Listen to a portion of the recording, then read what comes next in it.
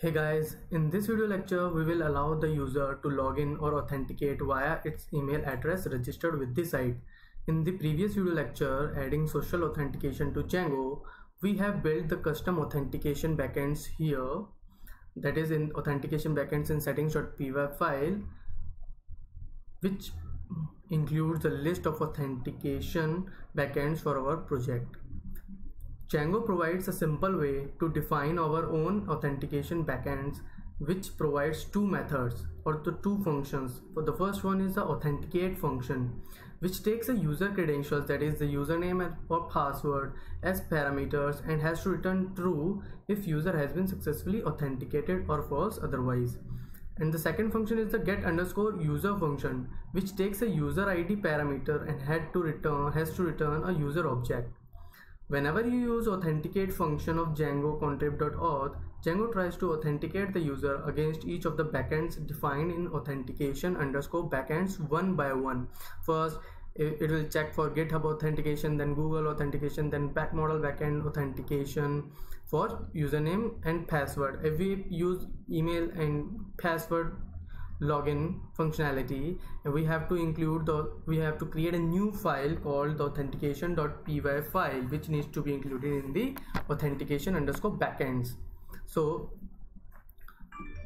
just create a new file inside the blog application here and let's name it authentication.py. hit enter. We'll need to import the user module. So from Django.contrib.auth.models import user. We'll create a class here. Let's name it email auth backend, which takes an object. By default it is optional, and here we'll define the two functions, which is the authenticate function, which takes the self and the username and password as a user credentials as a parameter, which is your username, and let's do it none, and the password, let's do it none as well, and we'll provide a try catch exception block, try except block. Here we'll get the username value, input value of the user name. If we go to the browser here, if we go to the login page, this is the username field and this is the password field, so we are getting the input value of the username field here. So we'll get the user here using user.objects.get, and will match with email here and the username. If we can see here inside the forms.py file and in the user login form, we do have the username here. That username we are using here for getting the value and assign it to the email. So we are getting the email that is registered with the user object, and here we'll also check the password for the input when the site visitor input the password. So we'll write if user.check_password. it's a built-in function here, so we'll provide password and we'll return user. Just simple. We'll return user if the password is, it will return true if the given string is the correct password for the user, otherwise it will return none. And in the accept clause, we'll write if user, we can say user dot does not exist exception, just return none as well. So our authenticate function is completed. Now we'll define a get_user function. So we'll write get_user, which takes user ID as a parameter. So write user ID, and we'll need to return simple just in the try block. You'll need to use the try except block, and just return user dot objects dot get,